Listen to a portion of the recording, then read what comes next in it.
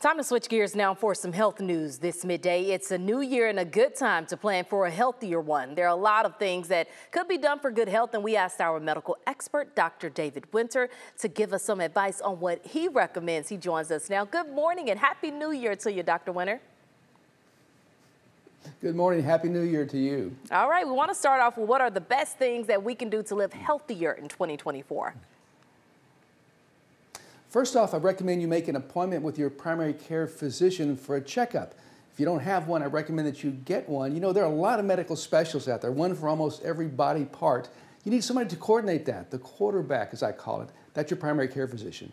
Before you go in now, make a list of all your medicines, vitamins, and supplements. He or she is going to look at that. Also, write down questions. You may forget one in the office, or write those down in advance and take that with you. Now, from that meeting, you want to get back the opinion of the doctor about your weight, your blood pressure, your cholesterol, and your blood sugar. Very important metrics to monitor for good health down the road, Tashara. Okay, good stuff there. Are there certain other tests that are important to have performed? Very important to understand that early detection of cancer gives you a good chance for a cure. Late-stage cancer is often deadly. Now, for screening we're talking about, for women it's breast, cervix, for men prostate, for men and women colon and skin, and then for smokers, lung. All those need to be monitored on a regular basis. Talk to your doctor about your own schedule for those. What about eating and exercising? I know a lot of folks talk about those New Year's resolutions, and a lot of them include exercising. What do you usually tell your patients?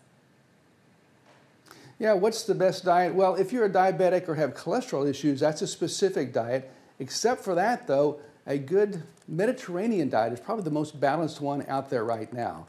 As far as exercise, the key is regular exercise. I don't care what you do. It's do something 3 to 5 times a week. If you do that, you'll be healthier. And new studies have shown it'll help your brain to be stronger, and it may also help to stave off dementia. So important to exercise and eat right. Okay, dry January, that's another big one. How about alcohol? It used to be said that moderate drinking could be good for you, but more recent studies question this, right?